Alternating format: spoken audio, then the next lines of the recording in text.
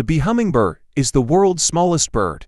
Compared to other small hummingbirds, which often have a slender appearance, the bee hummingbird looks rounded and plump. The male has a green pilium and bright red throat, iridescent gorget with elongated lateral plumes, bluish upper parts, and the rest of the underparts mostly grayish-white.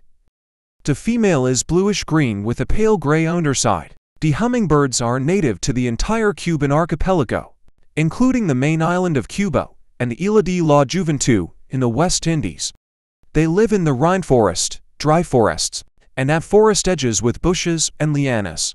The hummingbirds are polygynous, they don't form pairs, and a single male may mate with more than one female during the breeding season.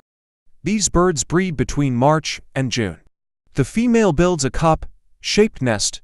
There she lays 2 eggs and incubates them within 21 to 22 days.